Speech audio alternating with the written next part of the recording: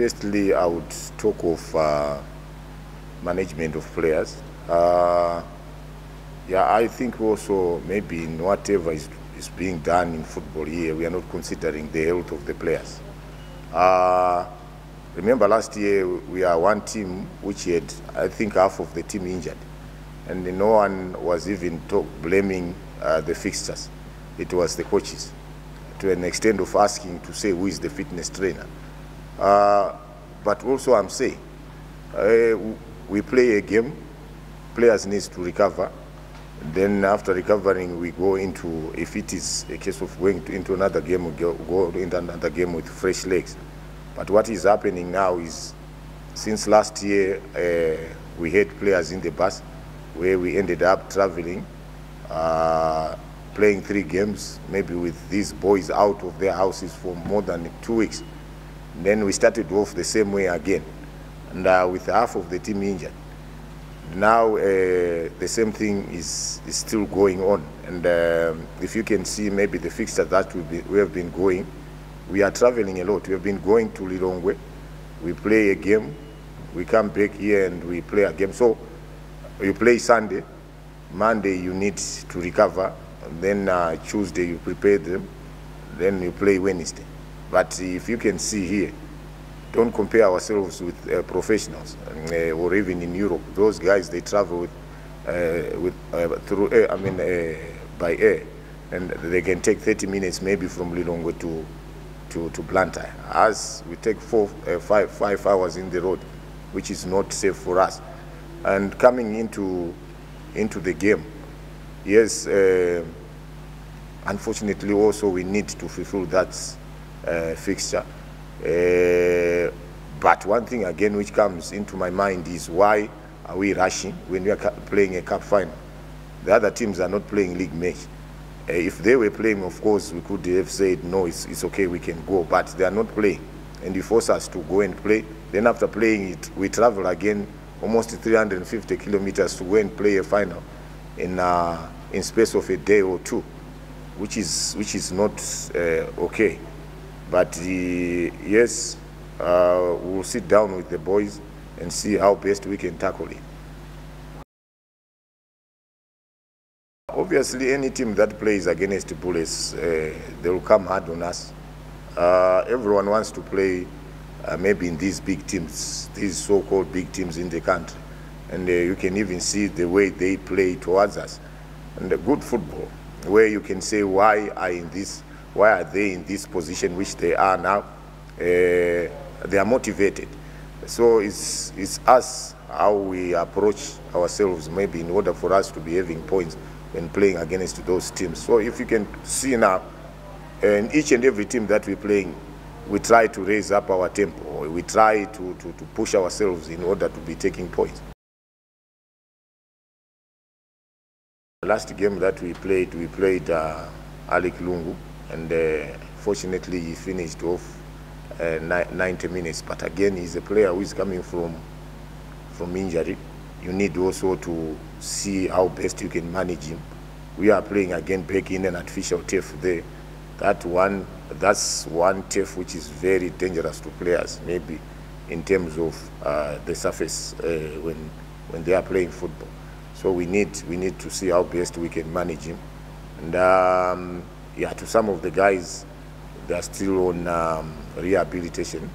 Any day they might come back again. It's still in the doctor's side.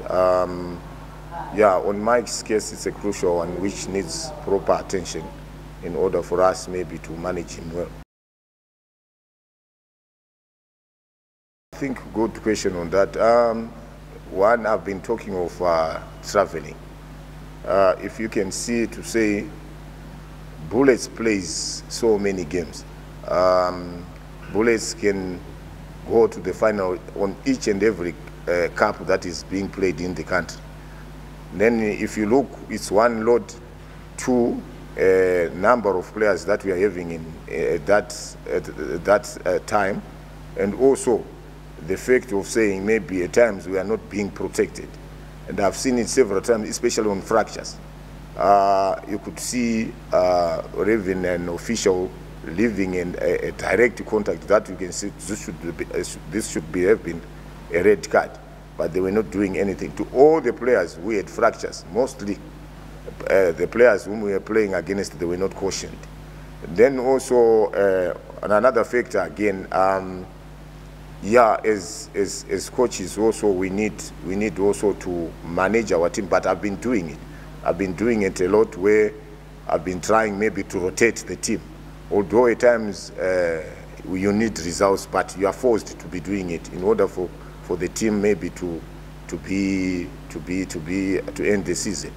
Then coming to the surface part of it, it's the grounds that we are playing, but it's a case also where other teams can ask me to say, you are talking of surface when our teams also are playing in these surfaces. But I'm saying, Bullets, instead of playing 30 games per season, they will end up playing 62 games. That is, if they are doing well, maybe in each and every cup they are playing, they will end up going to the final.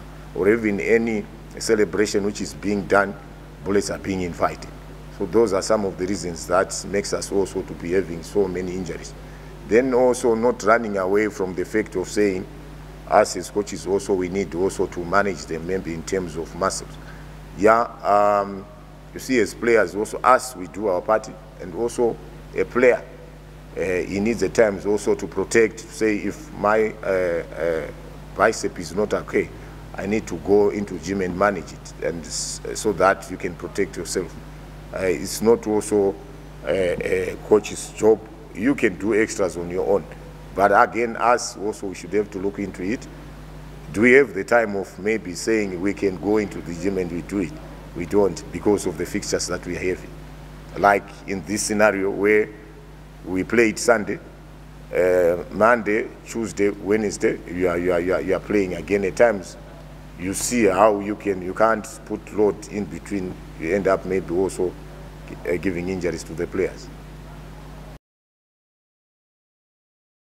On those guys who are not playing in rotation, at times we do that rotation knowingly to say, if I play John has been a regular, he will stabilize that central link. We can't do a rotation at times when you are not getting a result. You need to do it knowingly also that if I take him, he can be guided by Mike, who is in that central midfield. So you can't put maybe three central midfielders, all of them who are always maybe on the who doesn't have confidence. So if you look on Masamba and these other guys, our central midfield is congested. If you can see, I've been rotating it each and every week, but again, it's very congested, where at times also we look on results in order for us to be getting some points. Then same thing again with the little boy Sean. On sides again, we had a lot of players who are playing in the sides, where we end up having problems also of playing a game time in him. But yeah, with time we'll try to play them. Football is all about patience. If I can tell you, that boy, there was at a time where that boy wanted to resign football. He had gone home to say, I can't play football anymore. We had to follow him, talk to him, and give him a picture. Or even the parents, the mother had said, no, I should leave football and try concentrate on working.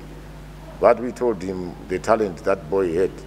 Yes, of course, there was that pressure when maybe we were needing results. So we had to sit down with him and correct where mistakes were.